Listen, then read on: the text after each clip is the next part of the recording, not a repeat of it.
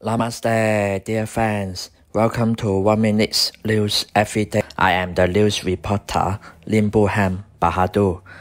On 2nd June 2022, the White House of USA has announced that children under 5 years old can get the COVID-19 vaccine injection since 21 June 2022 if the federal authorities approve it.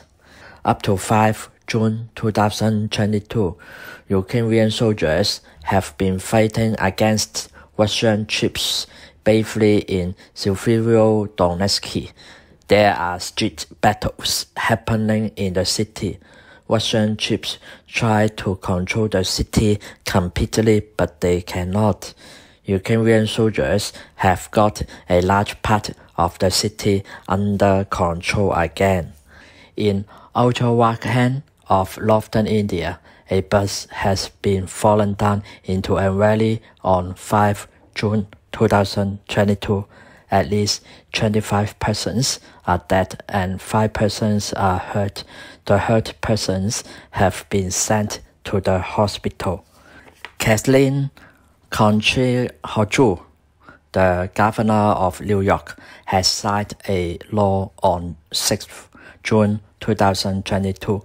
The law announced that all people under 21 years old cannot buy semi-automatic rifles.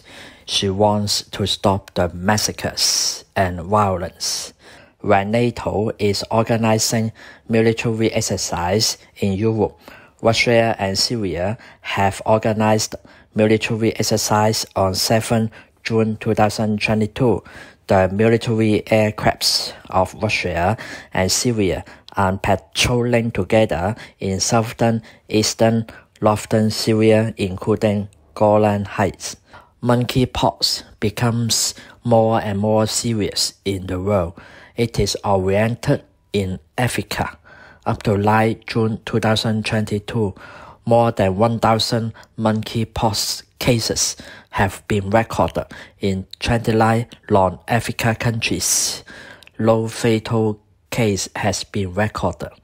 Donetsk People Republic, DPR, has been recognized by Russia as Independence Day on 21 February 2022.